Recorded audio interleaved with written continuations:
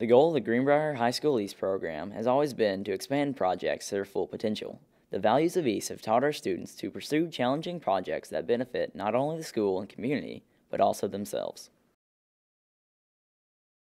With the help of professional software such as Google SketchUp, Blender, and Makerware, East students are constructing 3D objects to be used throughout the school. When beginning work with this software, students download the majority of the components from SketchUp.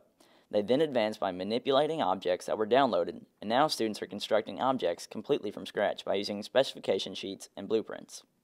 Students have used this knowledge to create many items, including a 3D heart and a double helix DNA model, to be used in our science classes.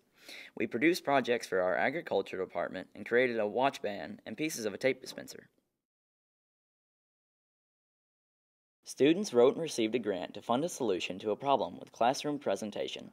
A project plan, budget analysis, and a presentation were presented to executives from BHP Billiton. Once our East program received the grant, we worked alongside Core Riddle at BHP Billiton to fulfill our grant obligation.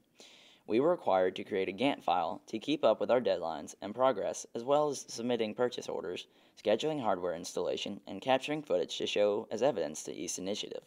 We decided to change the aspect of our grant, and just like the real business world, we had to adjust our grant by writing an addendum to fit our current needs.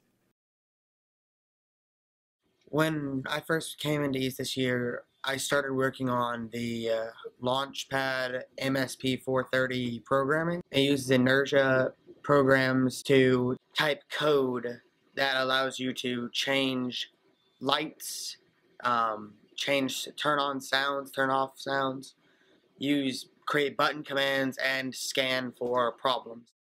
Programming in our East program has flourished this year with the use of Launchpad. Students began learning and memorizing programming codes to program a light to blink. The programming became advanced, and students automated a payload with a GPS, GoPro, and barometer to work simultaneously. We immediately started working with the launch pads, and there was 2 launch pads, and we both had one.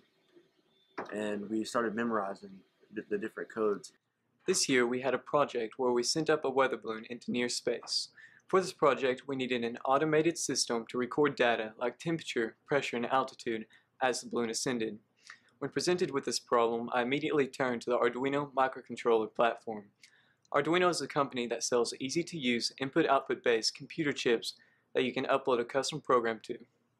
Our East program had recently purchased one of these computer chips, so the technology I needed was right there available for me to use.